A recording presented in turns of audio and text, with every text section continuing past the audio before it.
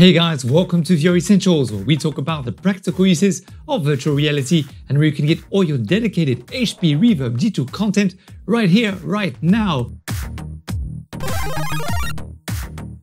If you're new to the channel, welcome to you, very nice to meet you, and a huge welcome back to our regular viewers and subscribers.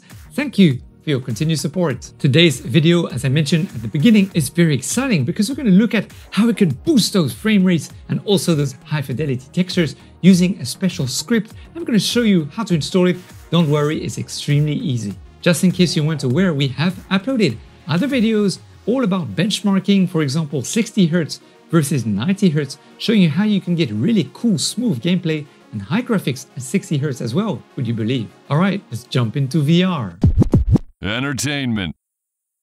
So basically I want to thank first of all Sim Racing Corner for the file that he was able to make available for people. So do go and check out his channel as well. So all you have to do is go to the link which is in the description below to go and actually download this file. Now do make sure you have an antivirus installed on your computer, just to be on the safer side. So after you've downloaded the folder and you've unzipped it or unRAR'd it, whichever program you might be using, it doesn't really matter where you put it, but basically you'll see inside of the folder, which is called ACC VR settings, you're going to see three different files. First file will be called Engine.ini, which is what you're going to need to power the new engine with the embedded script inside.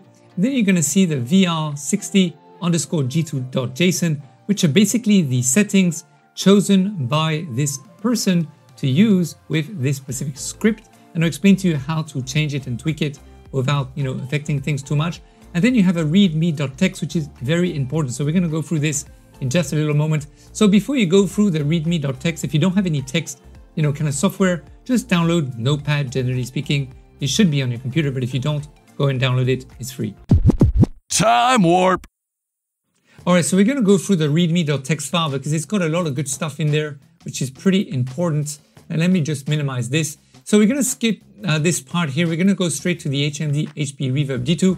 Now for this, it says here SteamVR super sampling 50% because 100% is times 2 the native resolution, and to use Windows mixed reality option on best quality. Now, I've done some testing on this part. So for sure, I'm going to, I don't normally put best quality. I'll put best performance simply because the Windows mixed reality mirrored window will disappear from your actual desktop, which basically means you'll have more frames per second inside of the VR application itself. So you can test, but I'm just giving you my personal feedback.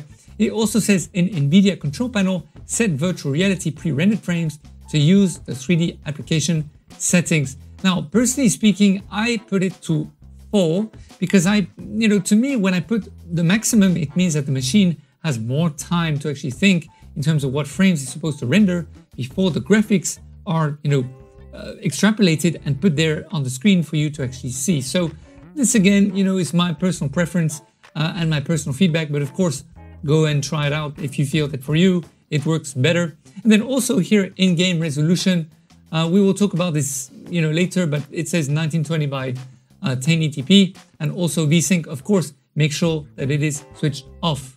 Now, moving forward, he's given us a couple of options. One will be using 90 Hz for Windows mixed reality, and then the other one will be at 60 Hz. Now, do go and check out the previous video, which I had uploaded to the channel, as I did a benchmark between 90 Hz and 60 Hz, and I think you'll find it very useful because we can get some pretty decent gameplay and resolution at 60 Hz.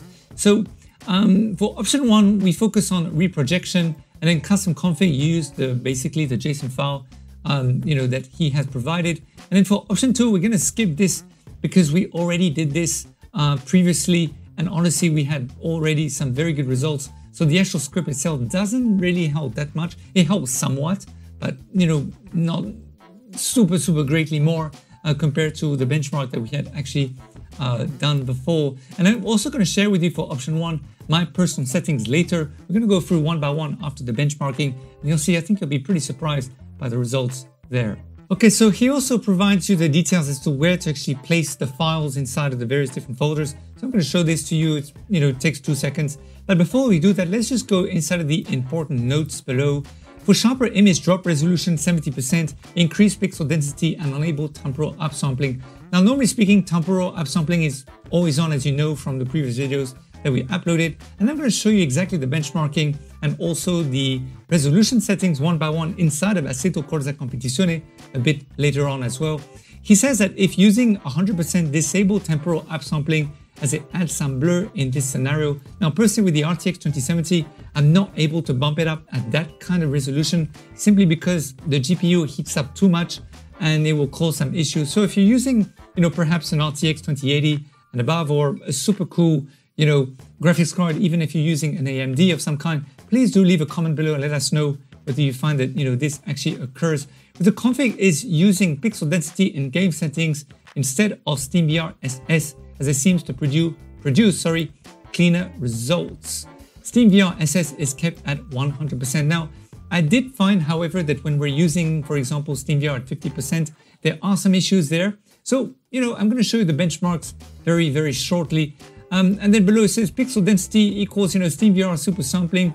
So 200% pixel density equals 400% of super sampling. So just take note of the numbers there so that, you'll know how to adjust things accordingly later. And again, I'm going to show this to you through some different benchmarks. You can further tune frame rate by adjusting resolution and pixel density.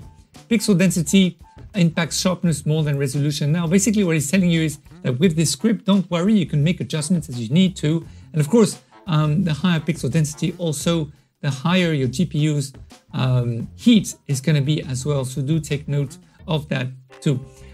Disable mirrors in CPU bound scenarios. So if this happens to you, follow as is. And then you can also see the FPS visible by changing one of the JSON script details here. So I personally don't do this because I use the FPS tool from SteamVR in order to, judge as to what's going on there. Classic rock. So basically for the VR.json file, all you do is you put it in users, then user. So for me, this will be administrator, then documents, Assetto Corsa Competizione, customs, and then video settings. So basically it will go inside of here, and this will be the file here, the VR_G2.json. And basically this folder is where it records all your personal settings that you may have saved inside of Assetto Corsa Competizione. And then I'm going to show you how to load these files inside of the actual ACC later after we do the benchmarking. And then for the other file, which is the Engine.ini file, all you have to do is go to users, then user again. So for me, it's administrator, then go to app data, local, AC2, saved, config, and then Windows, no editor. And then you'll just basically drop the file inside of here, which will be this folder here. Then inside of here is all you have, all the various different .ini files basically. And then it will be this one here. Now, what you can do is you can actually, before you drag and drop it, is, just save the original one just in case you have any issues somewhere else. Maybe call it engine.original or something, and then just save it somewhere. And then, then drag and drop the new file inside of here so that it will take effect the next time that you will load ACC in SteamVR. This Sunday. Okay, so for the script to take effect, all we have to do, I'm going to use the PC version here just to show you for demonstration purposes, is go to options, then go to system video, and we have to load the script that we have put inside the file earlier, the folder earlier. So all you have to do is go to manage custom video presets and then go and look for VR60_G2. Normally, if you place it in the correct location, as I showed you, it will load up here. And after you created your own, let's say that you've tweaked it a little bit and you want to save it and refer to it, all you have to do is click on here, create a name, and then save the actual, file name under whatever name you decide to name it. So once you clicked on the file name, click on load. And what happens normally is you will see the file name here just underneath. And normally all your settings will be changed according to the actual file itself. If it hasn't, all you have to do is just click on it again and then just click, load a second time, and then normally it will be there. Now, I will be taking you through my own personal settings for the best optimum, potential graphics and frame rates later on after the actual benchmarking. Weekend Warriors. All right, so we're back inside of Assetto Corsa Competizione. Now, for the first benchmarking, couple things to note. First of all, we disabled all reprojection from the Windows Mixed Reality software, and also we brought down the super sampling inside of SteamVR to 50%. Now, if you don't really know how to do this and you want to follow those steps, please go and check out the previous video, which was all about reprojection. Now, when you start to use this script with the same settings from your previous settings on your own computer, you're going to see the differences are pretty much night and day. However, if you used very high settings, you may still be disappointed. So I do recommend you follow some of the graphic settings I did suggest in the previous videos where we didn't talk about reprojection, and later when you turn on reprojection to follow some of the settings as well. Here we're running basically at the render scale at about 70%, and for the pixel density is boosted up all the way to 170%. That's pretty high, and as you can basically tell, the actual GPU temperature and usage is still in the 70s. We got a mixture of green and orange there, so it's all pretty good. And I can tell you that the actual graphics, even though we are super sampling 50%, are not too bad. It's pretty good. And in terms of the smoothness and the frame rates, even though it says average frame rate 70% and reprojection is turned off, we still have the caching happening from the actual GPU, which is why you can still see some reprojection ratio there inside of the FPS tool that we purchased on Steam. And by the way, I'm going to do a separate video, so do be part of the notification squad so YouTube tells you when I upload this video inside of your video feed about the FPS tool as to how to use it and what kind of expectations to have before you actually splash your cache. Now, to get most of the GPU temp, I have to admit that I had to switch off more or less the shadows to low, because if I put them on mid, then I am going to have some difficulties with pixel density at that kind of frame rate. So shadows does play a big part in terms of the GPU temp, especially if your pixel density is going to be pretty high. So if you put your pixel density around, let's say 140%, then I can definitely boost up the shadows to mid or high in, super sampling SteamVR 50% without any issues there. Turn it up. All right, so now I'm going to show you the actual settings that I use to get the best, most optimum gameplay that I possibly can with ACC. There's nothing more really that I can do other than experiment with maybe OpenXR, and that's about it. So do subscribe to the channel, make sure you enable the notification bell and be part of the notification squad so you don't miss a video which I'll upload about using OpenXR with ACC and all those other settings as well, okay? So let's start off from the top. So basically the only thing I changed here is the frame rate limit to 90. Any other settings you want to see, please go and check out the previous videos that I had done. And then the only other changes that I made is for resolution scale.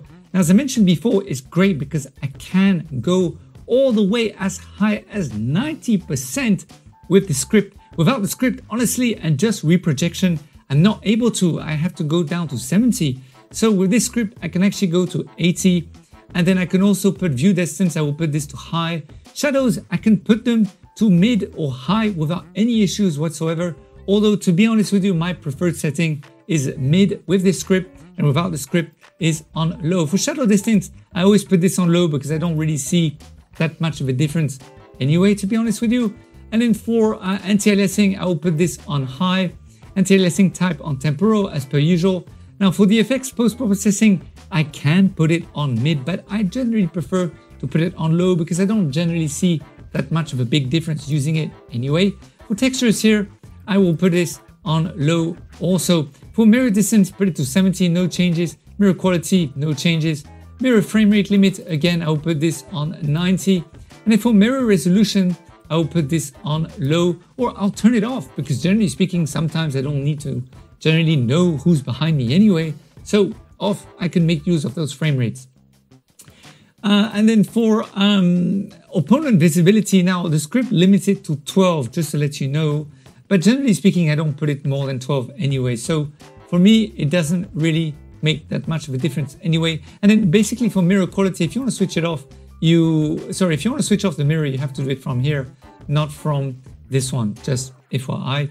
And then for the actual virtual reality settings, now for VR density, my best setting that I use using this script is actually between 140 and 150. However, I have found that with using the script, I can bump it up all the way to 170 using the render scale at 90. The only reason why I bump it down is simply because my GPU doesn't have the cooling system inside of it to keep it as cool as possible.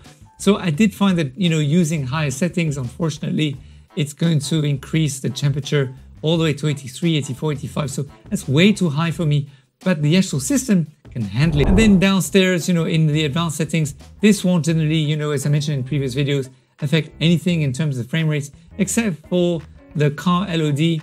This I will put to, the HLOD and the car LOD do affect a little bit, but the car LOD normally I put it to 60. And then for the foliage, I'll put this on low. Everything here, the bloom, I will take this off because it will affect the frame settings actually. And the volumetric, I will put this on low as well. So, and then the rest as is here. If you want to know more details about this, do go and check out the previous video that I had done. And sorry, for image customization, this is where it doesn't really affect the frame rates, except for the camera dirt effect. I will leave this to 1 because it does affect frame rates. And then for everything as is, if you want to know more details, again, please do go and check out the previous videos as I go more into detail about this specific section. Rock and roll! Alright, so we're back inside of Assetto Corsa Competizione, and we have bumped up the SteamVR super sampling settings back to 100%. Do go and check out the previous videos where I show you how to do all those kind of different things. And reprojection is on. And also, as I mentioned, the previous video talks all about reprojection, so you can go and check that video out as well. So as you can see, the gameplay here is very smooth. We're racing against all the other cars, and the GPU temp and usage is in the 70s as well. And it's, taking an effect between the orange and also the green colors there. And of course, it says frame per second 45 because we have the reprojection that's happening. So, we have all these extra frame rates that have been extrapolated by Windows Mixed Reality, which are not taken into account by the FPS tool, which you can purchase on SteamVR. So we're going to do a couple of different benchmarks. Now here, the render scale is actually set to 70, and also we bumped up the pixel density all the way to 170. Now the gameplay is very smooth, as I mentioned. I had no issues whatsoever. All the cars can fly by, there's no problems there. I mean, generally speaking, really all good. And as you can see, we're kind of in the green and also kind of in the orange. So generally speaking, it's quite safe. Now it would be great, of course, if I had a better cooling system, because I could actually bump this up all the way to 90 for the render scale and 190 for the pixel density. So let me just show you what it looks like when we bump up the render scale all the way to 90. So here the render scale is bumped up all the way to 90%, and then we just lowered a little bit the pixel density to 155 because my GPU, I need to be careful a little bit even though I'm doing these videos. So as you can tell, the GPU temperature has increased because the render frame has increased, and also, however, we are in the 80s and we do have a little bit of red, but we're mostly in the orange section. Now the frames per second, as I mentioned in previous videos, because we have the reprojection that's happening here from Windows Mixed Reality, does say 45. The gameplay is still extremely smooth. The graphics are really, to me, they're pretty sharp. And this is really the optimum gameplay that I possibly can get at this moment in time. Do hit the notification bell and be part of the notification squad so YouTube tells you in your feed when I upload future videos where we'll actually be using OpenXR to boost things even further, hopefully, because it does work with some apps. So let's see if it works with ACC as well. Subscribe now. So in the future videos, we will be talking about OpenXR. We're also going to be doing some benchmarks overclocking the GPU with various different overclocking settings for the RTX 2070 anyway. Then we're also going to be starting to talk about Automobilista